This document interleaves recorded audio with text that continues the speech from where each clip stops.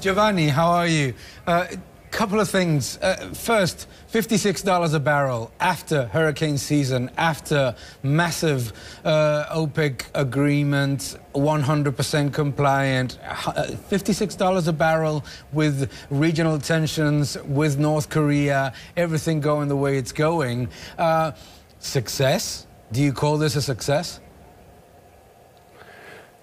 Considering that a few months ago, no one really expected we could approach $60 a barrel, and everyone was talking that the oil prices could go at 40 or even lower. Yes, that's probably a success. Also, we need to consider what would have happened to the oil price if OPEC wouldn't have come up with the deal last year. We would be much lower nowadays. Sorry, but it's not. It's not 60, it's 56. It's a big difference. It's a huge difference, actually.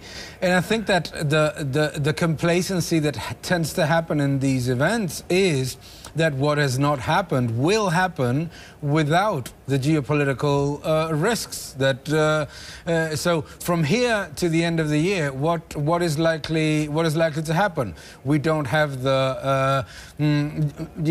these disruptions. We don't have that kind of agreement. More importantly, they're talking about 100% compliance, and Russia's at 9.9 million barrels a day, and Iran is targeting 4.4 million barrels a day, and they're calling for the U.S. to curb production. When the U.S. does not decide, it's not a government decision. So what is going to make oversupply, which still is there, change in the next month? I see the oil price in the fourth quarter. When I talk about the oil price, I mean Brent in a range between $55 and $60 a barrel. And I believe the main driver for this price environment where we trade now and we should trade over the coming 3 months is that demand growth will be stronger than supply growth. And we need to remember where OPEC supply was 1 year ago. If Saudi Arabia is implementing what it has indicated the other day, that it plans to cut their exports to 7.2 million barrels per day. That's 1 million barrels per day lower than 1 year ago. And production could be also 1 million barrels per day lower than 1 year. So the supply growth will be relatively muted in the fourth quarter. And that's the reason why I think the oil price remains supported in the fourth quarter.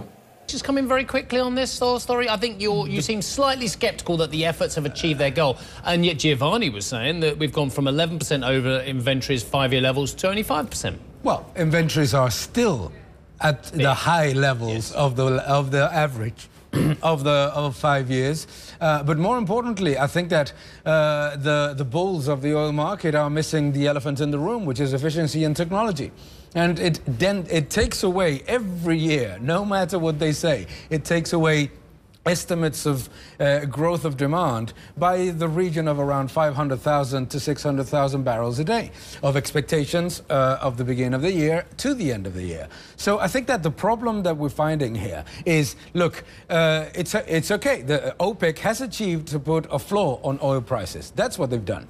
But the big problem that continues to happen is that the level of investment that had been taken in the last decade created an overcapacity that is simply impossible to offset with a Chinese economy that is moving to a different stage, which is moving to a different stage that is less about a massive use of commodities and more into the services businesses. So you're saying the bulls are missing the elephant in the room, but not the cat amongst the pigeons, and they're all being lemming-like and going over the cliff? Pretty much so. OK, let's get some more animals into this as well. Right.